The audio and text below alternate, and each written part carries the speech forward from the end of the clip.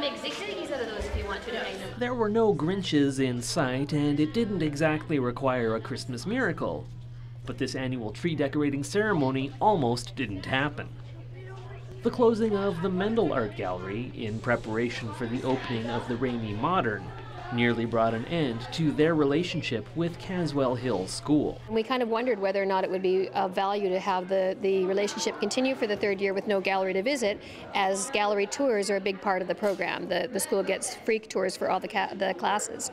But what we're finding out is that we're able to do a lot of workshops, a lot of mentorships, a lot of art making in the school, and it's been really good anyway. But a location for a Christmas tree for the students to decorate was still missing, as it had typically been located in the lobby of the Mendel.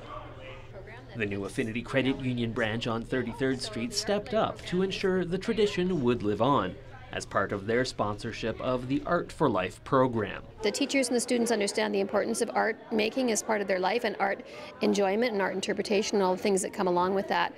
And so we are so appreciative of Affinity funding a program like this that is just so incredibly valuable.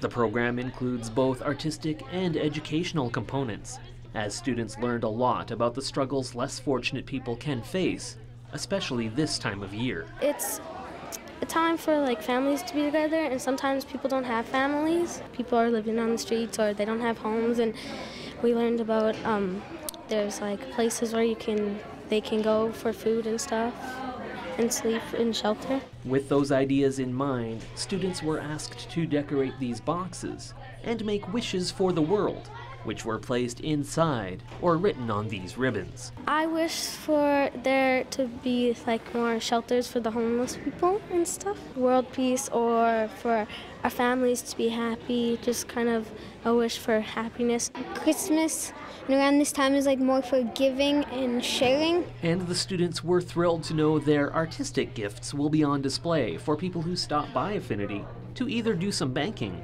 or just to pay the tree a visit. There's a lot of people that will be coming to the Affinity Credit Union here. A lot of people used to come to the Mendel and see the holiday tree there as well. And I mean, it always puts a smile on people's faces to see art that children have put their time and their energy and their hearts into. They'll probably leave with happiness on their face to know that there's more people that actually have joy.